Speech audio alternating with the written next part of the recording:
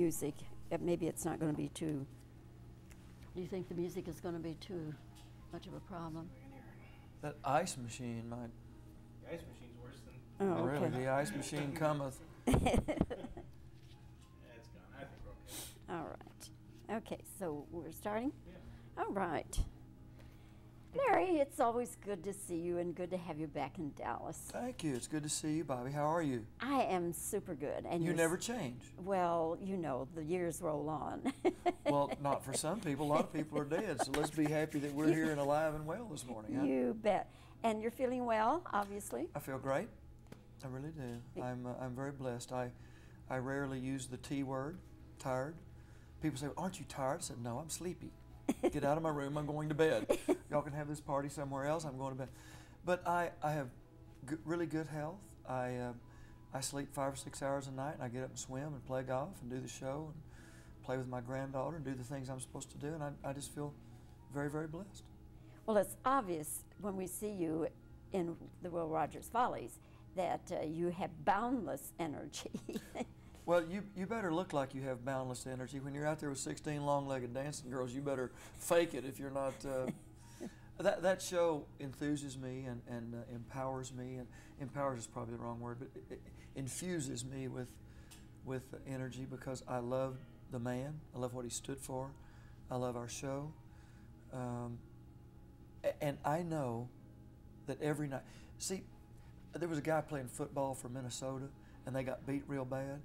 And they interviewed him on the sidelines, and he said, well, I'll tell you one thing, this game of football is still just about blocking and tackling. It ain't rocket surgery. Bobbie, we're not doing rocket surgery up there. It's musical theater, and it's not supposed to be real heavy. This is not a real heavy, this is not The Iceman Cometh or Long Day's Journey into Night. This is a musical comedy.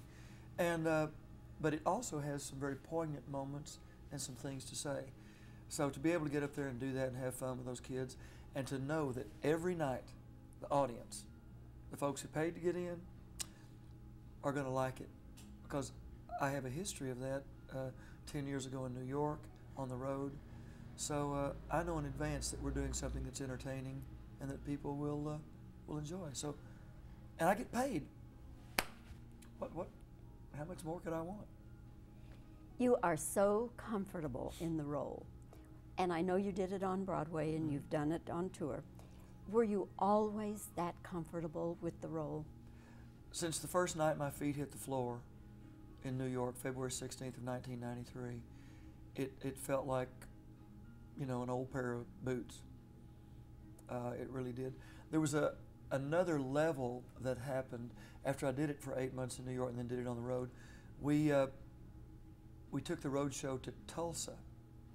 And we had a wonderful day with Joe Carter, who's the director of the Will Rogers Museum in Claremore, Oklahoma, and his wife, Michelle.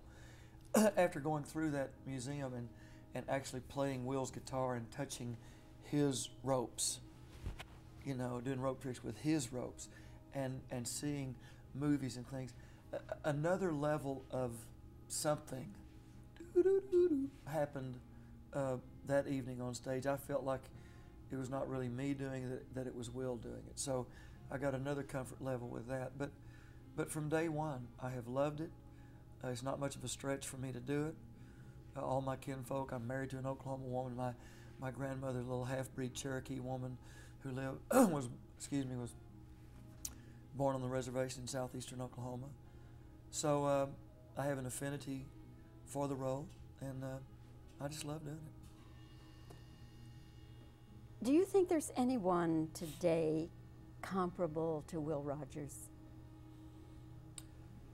That's very difficult. Probably not that exact same thing. I mean, our modern day comedians, a Leno or a Letterman or something, I mean, those might be close. But our society has changed to the extent that his, you know, small town, 5th grade humility was something that we don't seem to honor humility in a man like we used to. We honor belly buttons and flash and pizzazz, and far be it from me to criticize belly buttons. They sure are pretty, aren't they? But it doesn't seem that our society, that if a man is just a humble, simple man, that's not what we honor anymore. So we have a lot of funny guys out there, you know, and I love to watch Leno and Letterman, and you know, been on their shows and done different things, or Dennis Miller or whatever. I think life has taken on a little bit different. Wouldn't it be nice? You know, people say, wouldn't it be nice if we lived in a little bit simpler times? I would like to be able to live in simpler times and still have the nitrous oxide when the dentist does, you know, fills a tooth. So you can't have it both ways. You want to go back to the old days? That means we have surgery without anesthesia, so let's don't do that. So I don't really long for the good old days, but it would be nice if we had someone who could kind of take that mantle and you know, just be a simple, humble, straight-talking human being. Well, we have you, and that's the next best thing. Well, you're sweet. Maybe that's what this is for. You know, maybe that's what this is for. So while I said a while ago it's not exactly rocket surgery, it still has a place. And I'm honored to do it. I can't wait till 8 o'clock tonight. Let's talk about the entrance on the horse. Chester. Chester steals the show. Does that work out okay? Yeah, that's fine. We didn't know exactly. You know, in New York, we came down on this big rope. You know, I mean, from the 4th floor. I'd take an elevator every night to the 4th floor, crawl out on this little rail, hang on for dear life, and they drop this rail. And that was a great entrance. But we can't do that on the road. You have to figure out a different way to do it, because there are some houses that you play that just won't accommodate that kind of deal. So we talked about how to do it, because it has to be some kind of really grand entrance, or the line doesn't work, the opening line. That was some entrance, wasn't it? If I just walk out there, then the line doesn't work. So we found this wonderful horse up in Kansas City, and Chester's been traveling around with us, and Pam, the lady who owns the horse, very nice lady, and the horse is very gentle. He's just walks around, you just kind of pat him, he's fine. Has his own dressing stall. Yeah, there you go. You do these monologues throughout the Will Rogers Follies, and they're really fun, and they seem so spontaneous. Are you sometimes ad-libbing in those monologues? Well, from the days in New York 10 years ago, originally I think they wrote everything. Peter Stone wrote everything for Keith, I think. And then they realized that there would be things happening on the front page of the New York Times every day that Will would have commented about. So they gave Keith a little more leeway, and they gave Mac Davis, who also played the role, a little leeway. And they gave me a little leeway. And the only criteria that I use is, would Will have said this? And it's not whether Larry Gatlin thinks it's appropriate or not. That's not important. It's whether Will would have thought it was appropriate and okay to do. But like I say, they have given me some latitude. So his whole deal was, you know, we know his famous saying, "I never met a man I didn't like." That's only the last half. The real saying is, I joked about every major politician of my day, but I never met a man. So you do both sides of the aisle. You're very bipartisan. You know, I picked on President Clinton when he was in office, when I was doing it in New York, and I think it's only fair to pick on my friend George W. Bush, the President of the United States. So that's what Will would have done. So it's not about what Larry would have done. It's what Will would have done. Which makes you more nervous, the rope twirling or having to undress on stage and make a costume change? Well, I told somebody last night, they asked me if I get nervous. I haven't really been nervous since the 4th grade, and that was a spelling test. I don't get nervous. Nervous means you're afraid you're going to screw up. I know I'm not going to screw up. Now, the rope trick, I was having a little problem with it. So that little part of it, let's use the word not nervous, let's use apprehensive. For some reason, I got into a deal that I just couldn't do the trick. But on the week off, I went home to Austin, took my ropes with me, worked on it for about 2 hours until I popped this unbelievable kink in my back for some reason. I was jumping in my kitchen trying to do this rope. The neighbors probably thought, if they could have seen in the, you know, what, this man has lost his mind. And some people think I have anyway. But I worked on it, figured it out, had to put the ropes down for 3 or 4 days while I got this kink out of my back. But last night I did it perfectly, the Texas skip. But because of the nature of the show, again, if I miss it, I can kind of clown around about it later and work on it at intermission and do it better the second act. So, again, it's not about rope tricks, but that's just, another little layer to the show. But no, but now getting undressed on stage, since I have on those boxer shorts and the flies sewn together, there's no chance of there being an embarrassing moment, In fact, this is more embarrassing right now, Bobbie. Good Lord. What's with Only you would I let ask that question. Thank you. What's with the chewing gum? Did Will Rogers do that? Yeah, that was a big, he did it in his movies, he did it in his monologues in everyday life. So and I tell you, when I went to New York, I was having trouble with some of the phrasing. It didn't feel right. And all of a sudden, it dawned on me one day, the reason it doesn't feel like those little pauses, because you need to say a little something and then give it because that's what he did. And all of a sudden I realized, I went back and looked at some old movies and some films, and that's what it was. He'd say a little something, then he'd chew on it, literally and figuratively, on what he said. So we lose the gum for the second act because it's a little more serious. But the first act, kind of sets up what we're doing, and there's a little bit, because actually there is an old film of him doing rope tricks for his children, for the 4 kids, and he had a little fence post thing beside him. And in New York we used a fence post, but he missed the trick, and so he looked at his kids. He said, "I got to get serious," or something like that, and he takes the gum out and puts it on the fence post. Right? Does the trick, takes the gum off. So we played all that in. Very effective. I think one of the really fun numbers to watch from out front is the Favorite Son number, where you're doing what I call the hand and arm dancing. That's right. Now, how difficult was that to learn?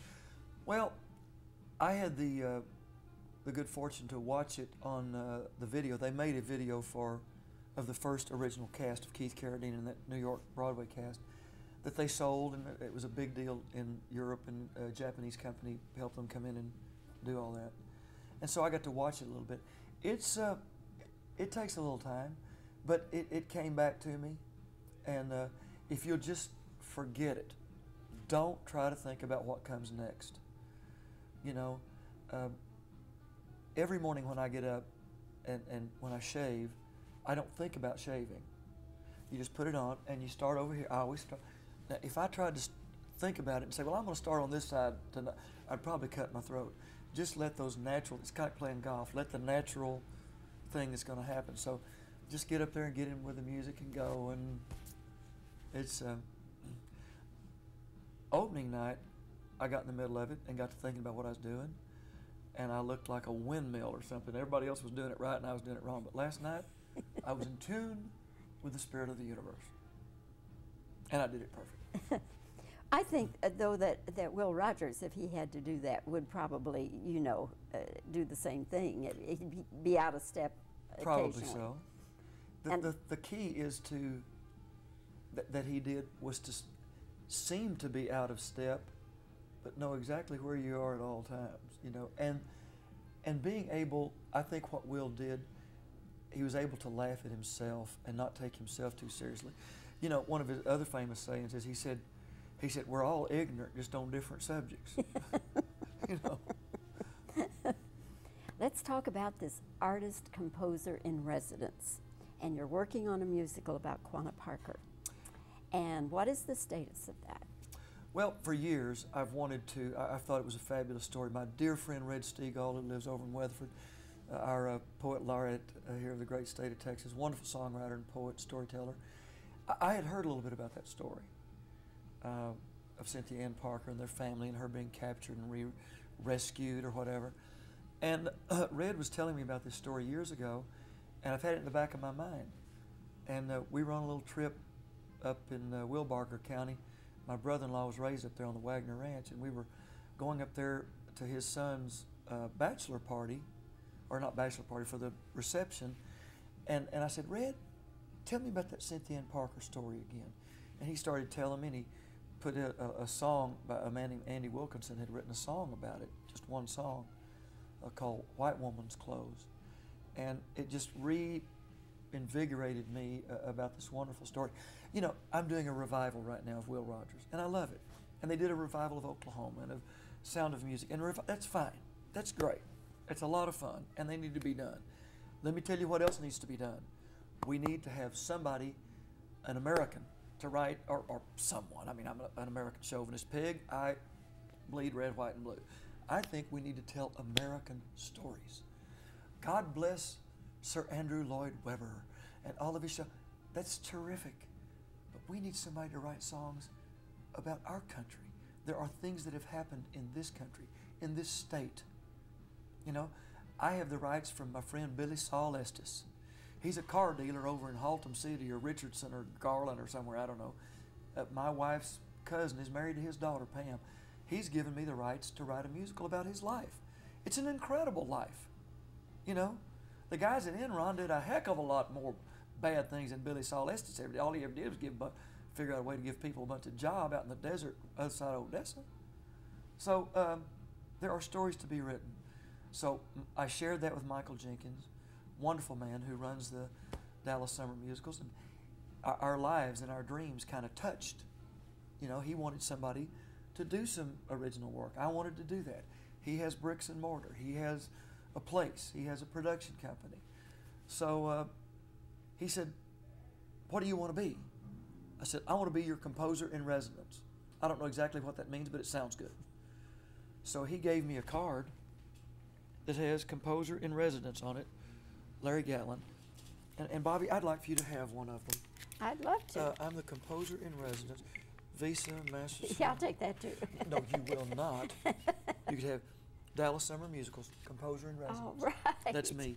We don't know what all it means yet, but I believe it means that this wonderful man, Michael Jenkins, who's done so many productions, that people in this, the Dallas Metroplex, know and believe and trust that he's going to bring great shows to the Music Hall at Fair Park, as has been the tradition with, was it Mr. Meeks? Charlie Meeker. Mr. Meeker, and the folks for a tradition of 60 years. So next August, a year from now, on that stage, we're going to premiere Quanah, the Parker family saga, or whatever we're going to call it. And speaking of Andrew Lloyd Webber, I have a wonderful friend, Stephen Rain, who is a Brit, who's going to help me. I worked with him in the production of Civil War, you know, when I saw you last. And he directed that and brought it back from the dead. It was a total mess in New York on Broadway. But we redid it, he redirected it, and I knew 30 minutes into those rehearsals 2 years ago that I wanted to work with this man. He has an incredible eye, an incredible touch, and what he brings to it is a totally unbiased eye. You know, being a Brit, he doesn't know about any of this. So he came in totally objectively, and we're starting from scratch. I've heard that Larry Hagman is thinking about doing a movie based on Quanah Parker, and I bless that. That's great. I hope it does well. I hope it's fabulous and wins Oscars and all that stuff. That's his project. I've had this one in my heart for 10 years, and I can't be sidetracked or detoured by other people's work. For years, I thought that if the Oak Ridge Boys had a hit record, that means that I wouldn't. I don't believe that anymore. My friends, the Oak Ridge Boys, I hope they have 100 hit records. And what other people do has nothing to do with me. I root for them, cheer for them, but I'm going to do what's in my heart to do. And Michael has given me that opportunity to do that. Well, that will be something really wonderful to look forward to next year. And as much as seeing a new show and your show, we'll get to do another interview. I know my part. Okay. Larry, you're such a darling. Thank you so much for your Thank you. time. You're one of my favorites. I love you and appreciate you. Thank you. Thank you. And just stay on a loose. I need some water, please, Joanne, if we could.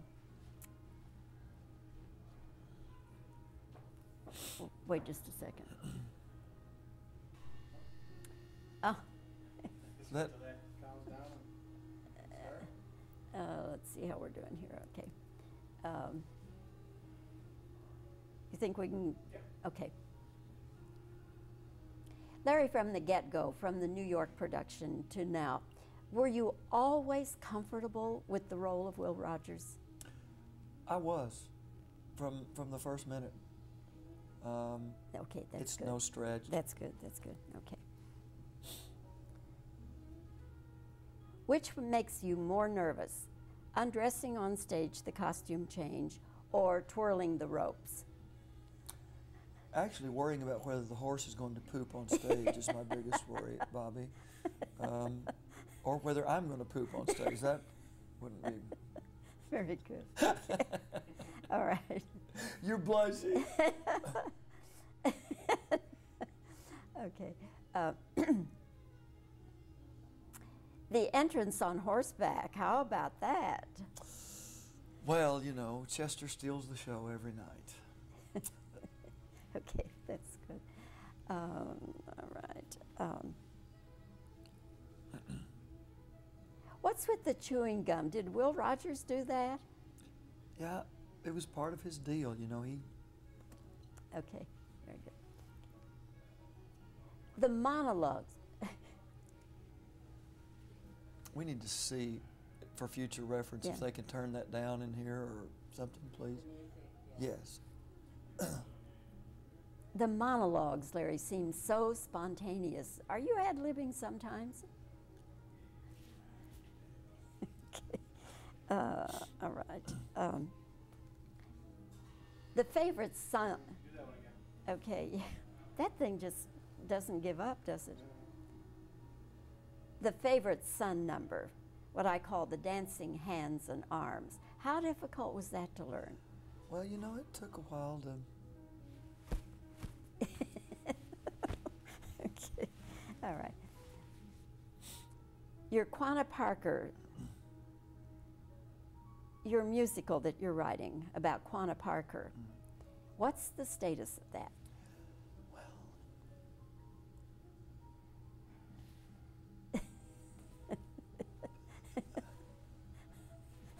How am I doing? You're doing great. I feel like Marcel Marceau. Okay. All right. I think that will cover us. Yes. And one of the things when I do the story that I'm going to put in there is Clive Barnes' quote.